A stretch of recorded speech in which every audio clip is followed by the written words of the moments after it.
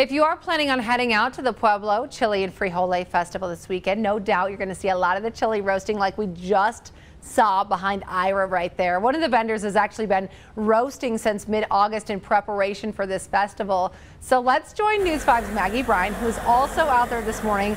You talked a lot with them about this process, and you break it down in a way that we can all understand, Maggie.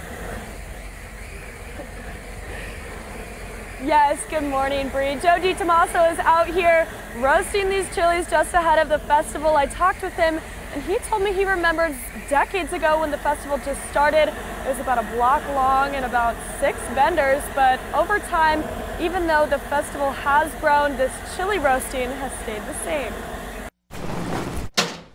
It's been around a long time, and it's just grown over the years. A tradition across generations, especially for this 4th generation farm in Pueblo. I remember my uncle starting it in the 80s, roasting chilies. DiTomaso Farms has been at the Pueblo Chile and Frijoles Festival almost every year since the start.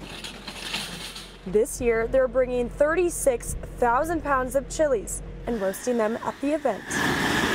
There's a lot of people that never have purchased chili before, don't know anything about roasted chili, and you have to explain them and go through the process. The chili roasting starts with this iron cage.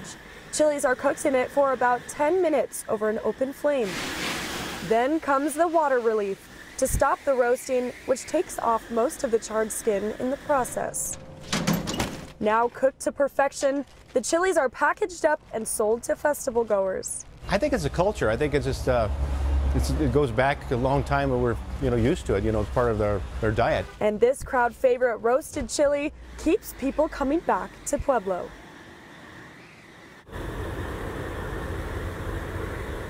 And we're seeing this chili being roasted now, but DiTomaso says they're going to keep picking these chilies till the first frost. So Ira, he's hoping for a late one this year for sure. I say late frost, more green chili, more roasted green chili. That is all a wonderful thing.